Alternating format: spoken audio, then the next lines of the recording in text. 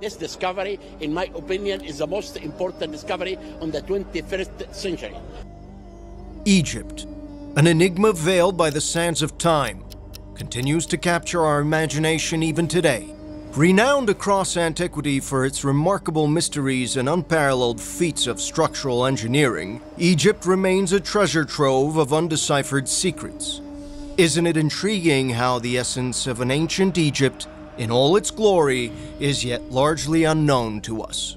Even though periodic discoveries hint at the extraordinary capabilities of this ancient civilization, a majority of Egypt's past remains buried under its vast sands.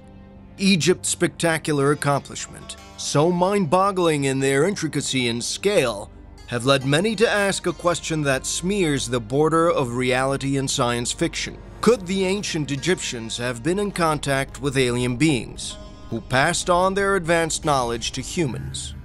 Using new technology, such as soft-bodied robots that are capable of tunneling through sand and navigating in tight spaces, explorers have made some terrifying discoveries in the sands of Egypt.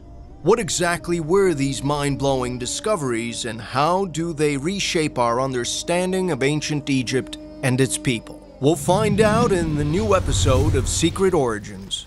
Welcome. From the world's first ever pregnant mummy to hidden chambers in the Great Pyramid, these recent discoveries have only served to fuel speculations and fascinate us further.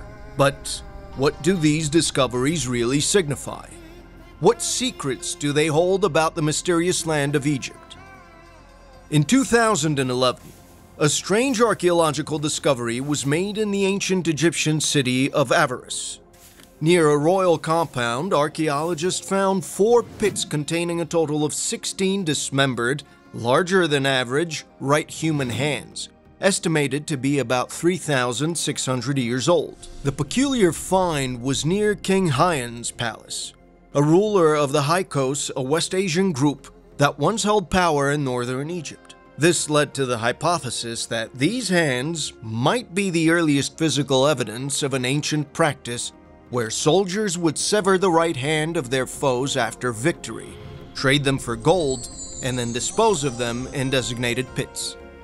The remarkable archaeological site of Saqqara forms part of an ancient necropolis associated with the Egyptian city of Memphis, the first capital of the unified Upper and Lower Egypt. This historical site thrived until approximately the 7th century CE and hosts numerous elaborate royal tombs. A few years ago, archaeologists excavating this site unearthed an incredible array of ancient relics that had lain hidden in the desert sands for over 2,500 years. Among these treasures were dozens of sacrificed sacred animals, 250 intricately painted wooden coffins, and numerous stunning statues.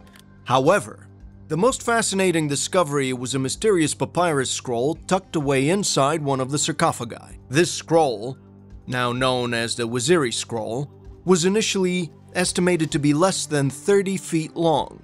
However, after meticulous restoration, it was revealed to be an astonishing 52 feet in length. Upon further investigation and translation, it became apparent that the remarkable papyrus bore inscriptions from the legendary and mysterious Book of the Dead. This ancient book comprises hundreds of spells, hymns, and funerary incantations believed to assist the souls of the deceased in navigating the perilous journey to the afterlife, eventually uniting them with the gods. But the sands of Saqqara hold more secrets than we can imagine. Situated within the famed Saqqara complex on the Giza Plateau is a peculiar ancient structure known as the Headless Pyramid. Despite the region being extensively explored for over 2 centuries, many Egyptologists believe that only about a third of its ancient underground treasures have been unearthed. First discovered in 1842 by a German archaeologist, this obscure headless pyramid was quickly reclaimed by the ever-shifting desert sands and remained lost for over 160 years until its rediscovery. Today, only the base of this vast shrine survives. The site is strewn with the uniquely disfigured remains of numerous colossal structures, which adds to its intrigue. Further adding to the site's mystique is a peculiar dark gray stone box partially buried in the sand. The box's enormous rock lid remains curiously intact and seems to have been fitted in such a way that it's not just placed on top, but has perfectly slid to the top of the box itself. A mysterious perfect drill hole visible on one side of the box remains unexplained. Inside a nearby pyramid, another box of very similar design exists, made entirely from another exotic volcanic rock known as dacite. Some observers claim that the stunning and impressive ancient stonework found in this now ruined site gives off the impression of having been crafted by a fabled, lost technology that we still don't understand. But what happens if we look at the most astonishing Egyptian monument, the Great Pyramid? The Great Pyramid of Giza, standing as the lone survival of the seven wonders of the ancient world, is a stunning testament to the architectural brilliance of the ancients. Rising to an impressive height, it punctuates the skyline as a majestic monument that has captivated humanity for millennia. Despite countless years of exploration and study, the Great Pyramid continues to guard its secrets closely. The techniques employed in its construction, the intentions of its architects, and the purpose of its enigmatic interior chambers, these riddles persist, their answers lying hidden within the heart of this colossal edifice. So, what's inside the Great Pyramid? So far, we have known that the Great Pyramid of Giza houses three primary chambers. The King's Chamber, located in the pyramid's heart, made from red granite and featuring a large granite coffer. The Queen's Chamber, beneath and east of the King's Chamber, with two mysterious shafts. And the Subterranean Chamber, a seemingly unfinished space cut into the bedrock, with a pit and a dead-end tunnel. These chambers are linked by corridors and passages, including the Grand Gallery and the Well Shaft, which collectively exhibit the pyramid's intricate engineering and design.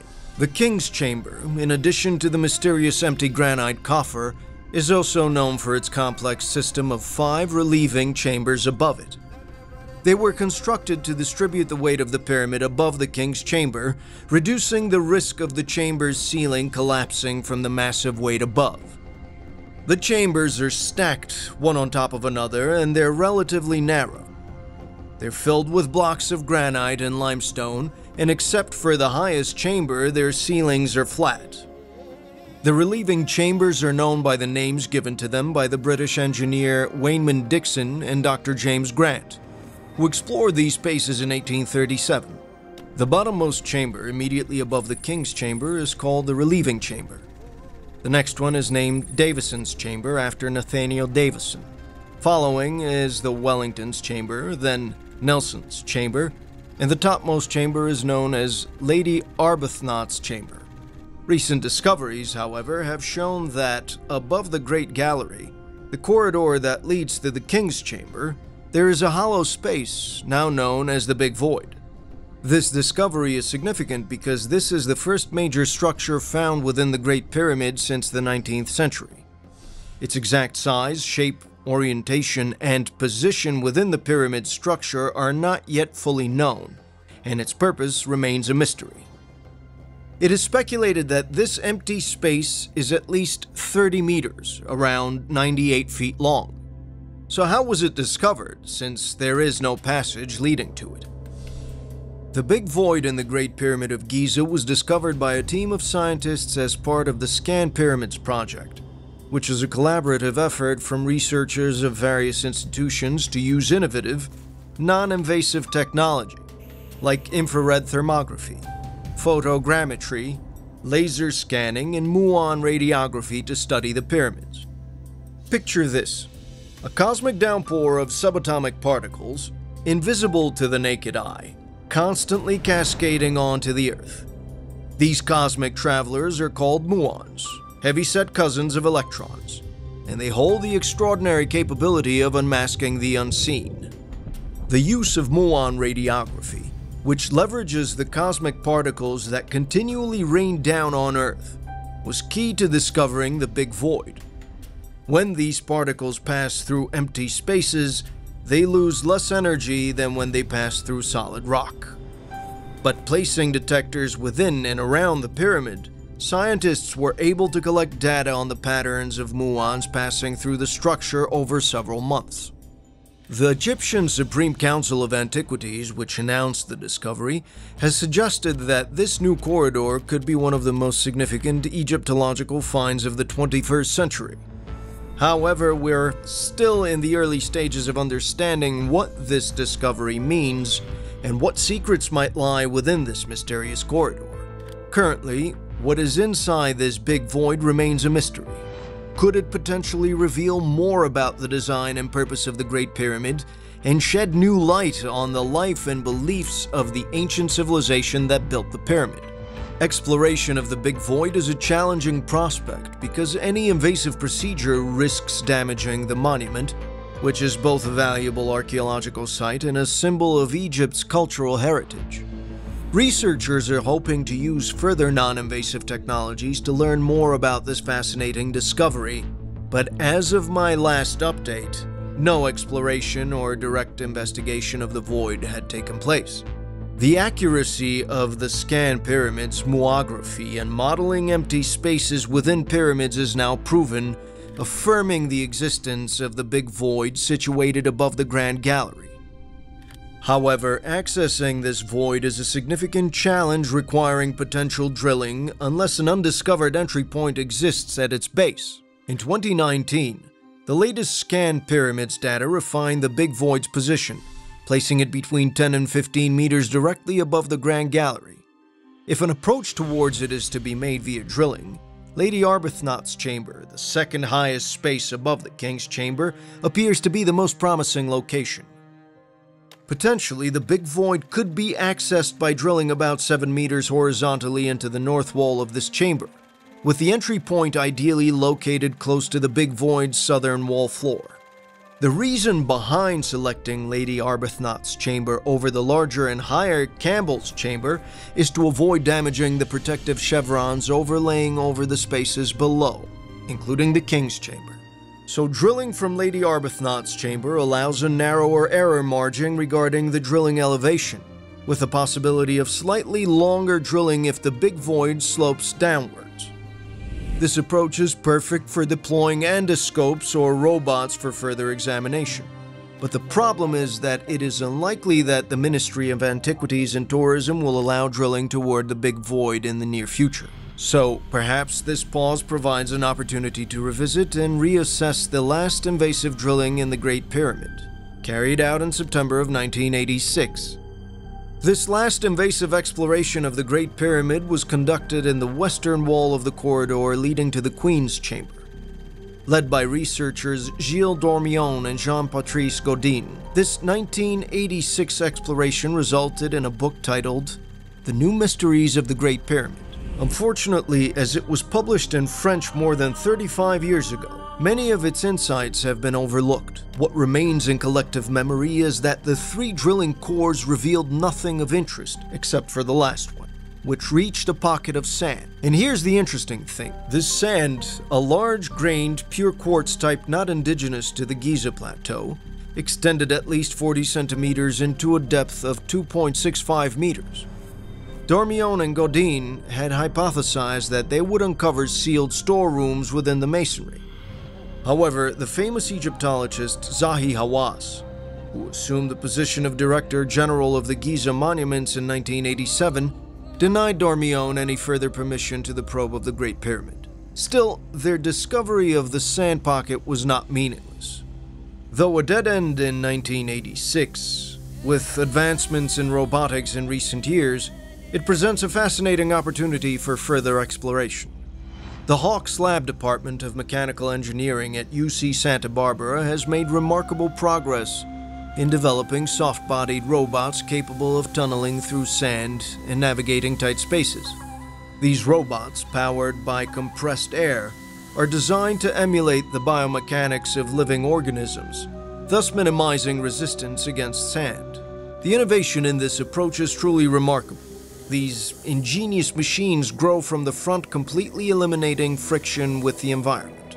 They also deploy a unique method of air fluidization, turning the gritty sand into a near-liquid state, reducing resistance and making their journey smoother. The robot's maneuverability relies on a blend of pull tendons and multiple airstreams, which enables it to navigate vertically and horizontally. A small wireless camera mounted on the robot's tip and supported by the internal pressurized frame of the robot's body can provide a live feed. So, if paired with a light source, this would allow for comprehensive exploration of a sand-filled cavity within the Great Pyramid. This technology has already demonstrated its worth in archaeology. It was effectively employed to examine small underground shafts in an ancient temple nestled in the Peruvian mountains. But where should this robot be used in the Great Pyramid? While utilizing it in the North Face corridor seems like an obvious choice, the horizontal corridor may be a more feasible starting point since it does not require any alteration to the pyramid structure. The Ministry of Antiquity's satisfaction with the unobtrusive exploration of the North Face corridor presents an opportunity to replicate that success, regardless of what the sand-filled cavity might reveal. This would be an extraordinary tale for Egypt, rekindling the world's interest in the enduring mysteries of the Great Pyramid. The potential to unearth monumental discoveries about the Great Pyramid is growing with each new piece of information. So, we believe it's high time for Egypt to acknowledge the potential of the Big Void. It's a crucial piece of the puzzle that holds secrets to the construction of one of humanity's greatest ancient wonders. What if there are secret books or information that reveals how the pyramid was built? But the mind-blowing discoveries do not end here. Throughout history, Egypt has held a prominent place as a formidable power, renowned for the creation of some of the most awe-inspiring and grandiose structures in the ancient world. The land is replete with intriguing artifacts and findings that baffle and fascinate us. Yet, a recent discovery in Egypt seems to redefine our understanding of this ancient civilization in an utterly astounding manner. Upon entering the depths of the Great Pyramid of Giza, a team of scientists stumbled upon an astounding discovery: an enormous chamber housing what appeared to be advanced machinery and technology, the likes of which seemed to belong to the realm of science fiction. This finding not only astonished the explorers, but it also challenged the very basis of our historical understanding. Were these relics proof of the existence of a highly advanced civilization? They found a vast chamber never seen before, housing advanced machinery and technology that defies logical explanation. This chamber was adorned with ancient hieroglyphics, initially perceived as random inscriptions, but later understood to be instructions for operating this seemingly science fiction technology. The complexity and advancement of the machinery were so extraordinary they could rival our modern understanding of technology, raising questions about this ancient civilization's capability. Were these relics of an ancient unknown civilization that was helped by advanced aliens just like the Atlanteans? This mind-bending discovery has introduced an entirely new layer of intrigue to the already captivating tale of ancient Egypt, provoking further exploration and research into the concealed depths of this majestic civilization. Who were these people? What other secrets lie buried beneath the sands? And most importantly, what can we learn from this testament to ancient ingenuity? And what if this chamber leads to the legendary halls of Amenti, described by Thoth in the Emerald Tablets? We can only hope that one day we'll find out. But what is even more astonishing is that many Egyptologists claim that the most sites in ancient Egypt have not yet been discovered. In fact, only less than 1% have been excavated. What about the rest 99%? We bow before you and thank you for watching another episode of Secret Origins. Keep your minds open, and until we meet again,